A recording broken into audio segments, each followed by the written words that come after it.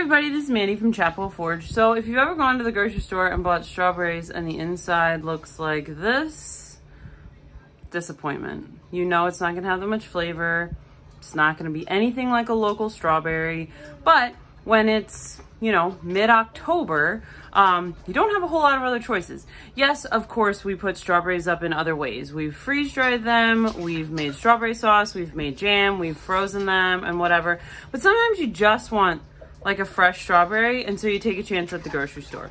So if you've seen any of my videos on Flash Food, I got a Flash Food haul yesterday. You get lucky and you get some really sweet strawberries, but most of the time I feel like you don't. But I got this Flash Food haul. I think I got 19 quarts. They were like $2.50 a quart, and I figured, okay, well, we'll try them, and if we don't like them fresh because they don't have that much flavor, there's other ways that I can sweeten these strawberries and make them really, really yummy. So two of my favorite ways to sweeten strawberries that I bought at the store that are subpar is to make strawberry sauce and to freeze dry them. So I'm gonna tell you a little bit about that in this video. So hopefully if you get some strawberries that are just mediocre, you can salvage them. Prepare strawberries for strawberry sauce. If you look in the ball canning book, they simply just say strawberries, water, and sugar. The sugar is optional as always. So strawberry sauce is super simple. You can make it as sweet or unsweet as you want. When I get strawberries like this that are just kind of this white, not that exciting, you know, kind of strawberry, I typically will add some cane sugar to it just to up the sweetness. Typically when you cook them down, I feel like they do get a little bit sweeter anyway, but adding some cane sugar can help. Or whatever kind of sweetener that it is that you like. So we're just basically gonna cut the tops off of these, and I'm gonna add these to freeze-dry trays. If you follow me on Instagram or anything, you know that strawberry tops do not go to waste here. In past years, before I had a freeze dryer, they went to the chickens. Before that, they went to the compost. Now they get freeze dried and I put them in the Vitamix and they get turned into powder. So, and then we add that powder to yogurt or oatmeal or things like that. So it's literally not going to waste at all. We're not eating it as eggs. We're not using it in the garden as dirt. We're actually just eating the strawberry tops. And the greens have great benefits. So that's why I love putting the strawberry tops in the freeze dryer. If you don't have a freeze dryer, you could also do it in a dehydrator. You'll get a little bit more of a flake than a powder, but it would still work. So I'm just gonna cut these strawberries up, fill this pot with the strawberries, and then we'll talk about how to make the strawberries. So I have all of my strawberries cut. So I have, this is a 19 quart stock pot.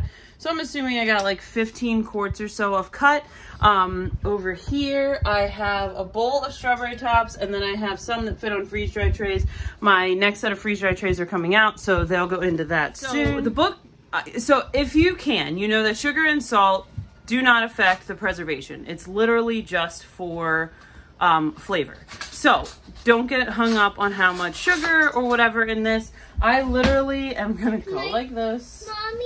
And just cover it with, I'm gonna say a cup to these 15 quarts, which is probably going to be plenty. So I have a propane stove. It gets super hot. I almost never put fruit higher than medium. So I have this on low medium right now. I'm just gonna get this stirred around and add a little water. So I added like 5-ish cups of water. So I'm just gonna get, you know, one of my wooden spoons here and just kind of get this mixed up. We're just gonna, it's really not this exact science for strawberry sauce. I mean, you're just gonna do a little sugar, a little water, and then when everything is like really, I don't even wanna say cooked down, because cooked down, I almost feel like you're heading towards a jam. You really just want like some good chunks. So what we eat this on is pancakes, waffles. We even put it over like our homemade yogurt. You could add it to oatmeal. In my opinion, it's kind of the halfway point between eating a fresh strawberry and having jam. And so if you have had homemade strawberry jam, you know how delicious that is. And this is perfect. It is a great way to get those store-bought, white-centered, not that much flavored strawberries to be really, really delicious. I usually put the lid on it. Like I said, don't make it super hot because strawberries will burn really, really fast, just as with any other fruit. Or tomatoes or whatever. So I'm just gonna go in and keep stirring it around, get them kind of lightly coated in that sugar and that sugar water that's gonna, you know, be made at the bottom. And then I'll show you what consistency I let it get to before we can it. Like I said, the strawberry tops are going to go in the freeze dryer. So that's another great way. I mean, the strawberry powder is sweet. You're not going to taste any kind of bitter kind of store-bought strawberry when you make the strawberry powder. And then to freeze dry them, if you were going to freeze dry these, you just slice them. So you just slice them, put them on your freeze dry trays, and then you can just put them in bags. And I'll show you what that looks like. So these are the freeze dried strawberries. So obviously they still have that white, Zuzu just knocked the bag on the floor. They still have that white looking center, but they are super sweet. They're really good. The kids love them. We almost always have a bag or two in the truck with us when we're traveling, because even if we're just like going to grandma's, because they're the perfect snack. Like, they don't make a ton of mess. If they get any crumbles, they're easy to vacuum. So freeze dried strawberries in their Mylar bag here. I mean, they are just the best and super sweet. So that's the other way that you can take your store-bought strawberries and make them really, really good.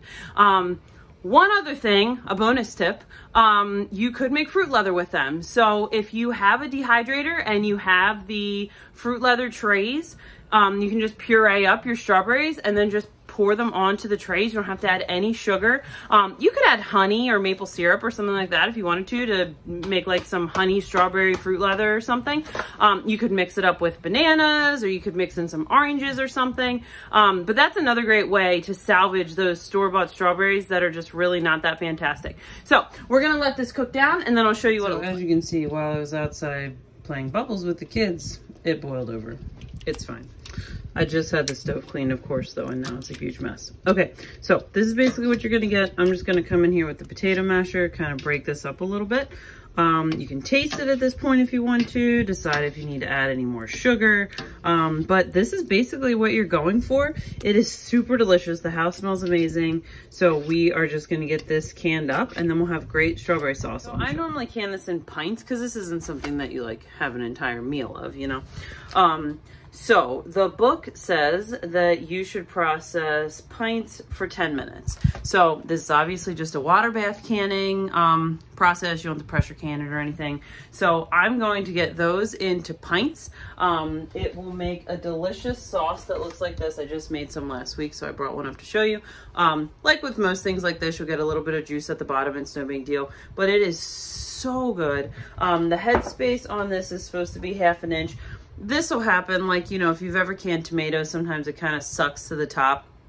Not a big deal. It's going to be fine as long as you have, you know, your good seal. When you take your ring off, you know, pick it up if you want to test it. Pick it up by the lid, you know, all those kinds of things to make sure that you have a good seal. So I'm going to get those into jars, get those canned. My tops will go in the freeze dryer. Like I said, you could do the dehydrator, make some fruit leather. These are all great ways to take your store-bought strawberries that don't taste that great and make them really delicious. So if you have any questions about this, let me know, and we'll see you next video.